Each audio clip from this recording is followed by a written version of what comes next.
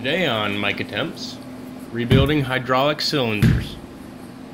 One of the hydraulic cylinders for the front end loader on my Ford 860 tractor was leaking pretty bad.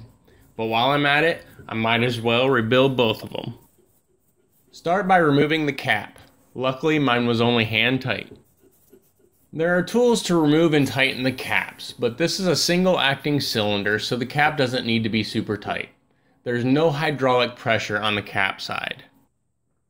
Once the cap has been removed, just pull out the rod. I was not expecting this. I assumed there'd be ring seals on the piston. Instead, there's this thick mass of black rubber. Remove the nut at the end of the rod. I used a metal bar to keep the other end from turning. Remove the piston and the small O-ring. Mine is pretty mangled. The O-ring sits in a groove at the back of the piston. There were two washers on the end, and here's a better look at the rubber packing. It turns out that this mass is just a bunch of individual fabric reinforced V-rings stacked on top of each other. Pull the bushing off the rod and slide off the cap. The rod wiper is just a standard oil seal pressed into the cap.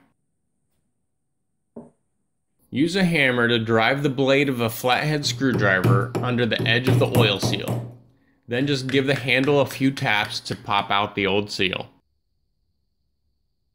I took the piston to my local hydraulic shop and they had exactly what I needed.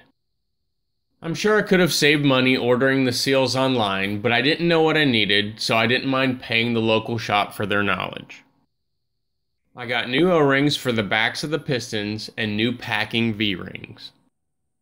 The new packing came with a plastic cap that fits down into the groove of the top V-ring. My old packing didn't have that piece.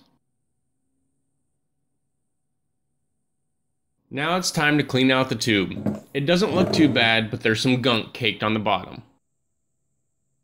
I'll be using white vinegar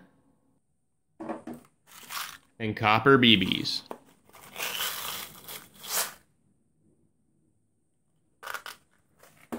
I sealed off the hose fitting with a nitrile glove and a rubber band. Now just pour in some BBs.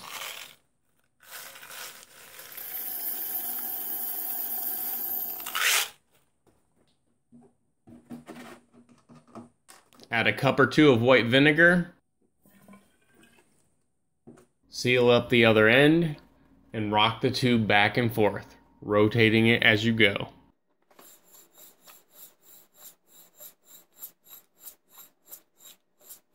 This cleaning method works great for metal gas cans or gas tanks too.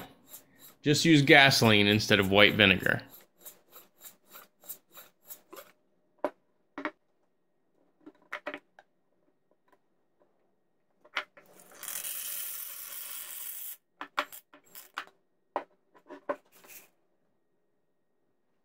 The gunk that was at the bottom is all gone.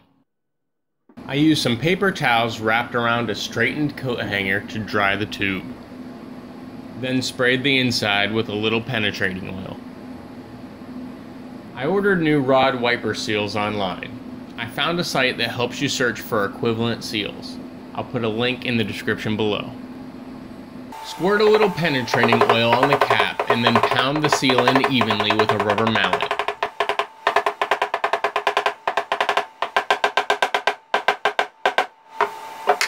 I used a block of wood to be sure it was fully seated. Lube everything up with hydraulic fluid and reassemble in reverse order. Slide the cap on the rod, followed by the bushing. Slide on the new O-ring, install the new packing, and slide on the piston. Be sure the O-ring is seated in the groove on the back of the piston. Put the washers on and tighten the nut.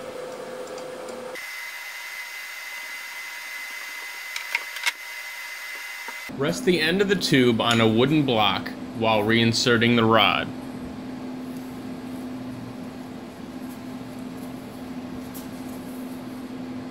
Pick up the tube and rod together, drop them down on the wooden block, and gravity does the rest.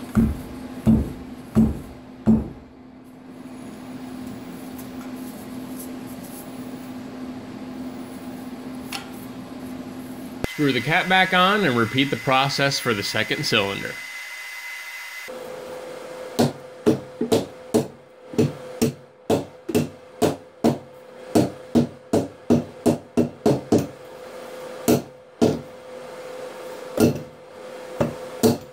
In a future video, I'll be remounting and testing the rebuilt cylinders on my tractor. Feel free to rate this video, add your comments and questions below, and subscribe for more.